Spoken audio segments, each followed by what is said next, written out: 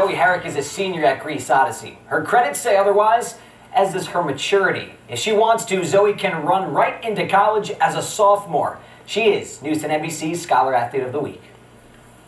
The idea of failing for me is kind of scary. I've never really liked it. Well, good thing for Zoe Herrick, failing isn't something she encounters often. The Greece Odyssey senior has a 98 average. She will graduate with 36 college credits and valedictorian honors. Zoe will enter a field of study that some would have difficulty with, but not Zoe. Remember, she doesn't fail. I've found it very interesting learning about the different human body systems and how intricate they are, and that's what led me to biomedical engineering. Zoe's top college choices include RIT, the University of Buffalo, and Binghamton. So what's her secret to success? It's found on the cross-country course and track.